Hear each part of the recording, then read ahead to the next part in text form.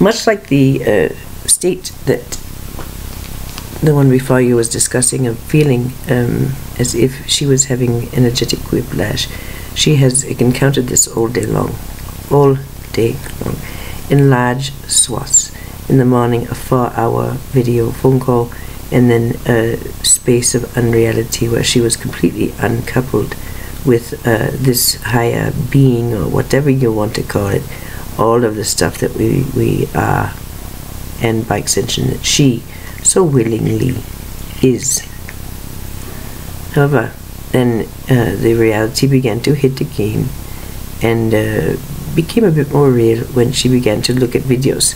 However, this is not, we were just in channel giving really profound information and wanting to talk about, all she heard was a light beam in her head, and then all of a sudden everything stopped. Now, again, this is all videotaped. However, what was going on behind that was balancing of deciding what would be the most beneficial thing to do: continue this live transmission and have it recorded, or simply go to bed and rest. And it is clear that it's best to take the latter, not the former. There are many things to discuss regarding personality integration. It's true. About loss, about change, about shift, and it must be discussed. But now is not the time. And so, what we wish to say is that there was something that happened on that recliner.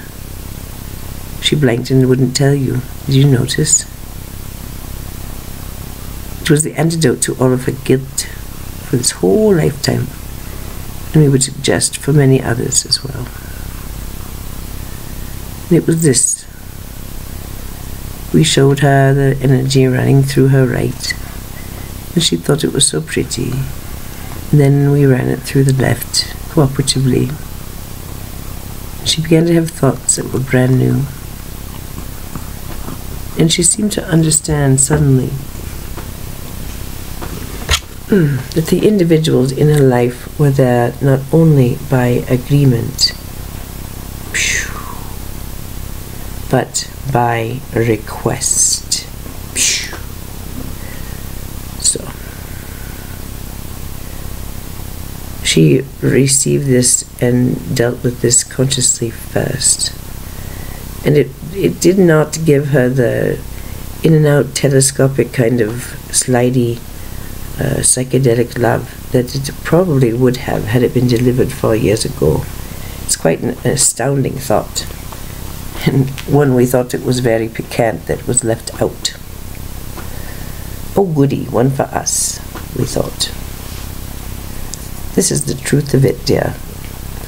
If someone is in your awareness, in your life, in your reality, we would say, at any level, they are there by your agreement with them. Further, they are presenting in your reality. You as sovereign can have anything pop in there that you choose. They are there not only by agreement, but upon request. Notice we're not indicating whose request, just at request. And for this one, lifetimes of guilt dropped away. This was in fact the purpose of the ceremony, burying the honoring of Kali and her mate, the patriarchy. Apt symbols for a time. We are no longer grieving. We've done enough for these two. Then our children, in a chamber, a soft lighting, candlelight, and smells a bit of cinnamon for some reason. and the beds are ancient stone, we say. But the mattresses are soft, really nice, actually. And all they wanted to do was to scamper into bed. Do we need to talk about the out-of-body experience, the Thursday experience, the EMF pulse? Shall we put it all together? Or why don't we add the foghorn thingy-do and turning into flame? Truly, truly.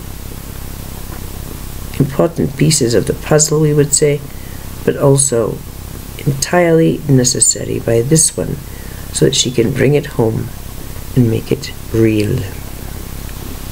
This is what you're witnessing, of course.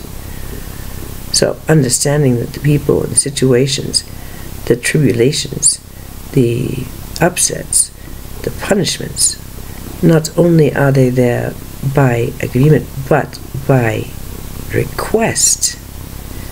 Well then, do you think in this energy, given your stature, dear one, viewer, that this request is theirs or yours? Or do you think maybe it might be mutual? It's a fundamental concept in reality construction, which we don't believe has been fully elucidated before. And so we're very proud of it, thinking that perhaps it may help others drop their guilt.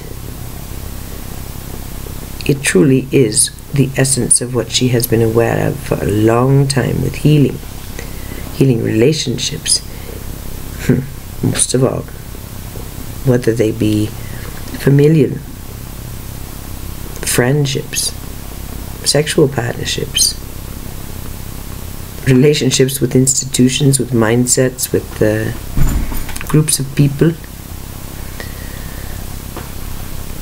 That perhaps she was not a victim after all, but instead called upon, or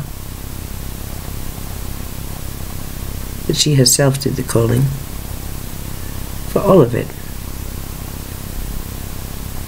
When she understood that, she no longer feared being murdered by someone who was angry with something that she said.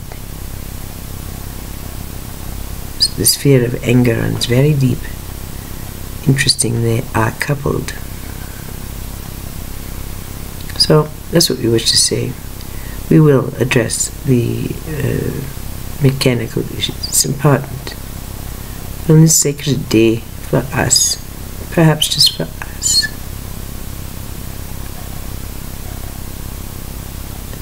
We would suggest others are enjoying this energy too, actually. Well then.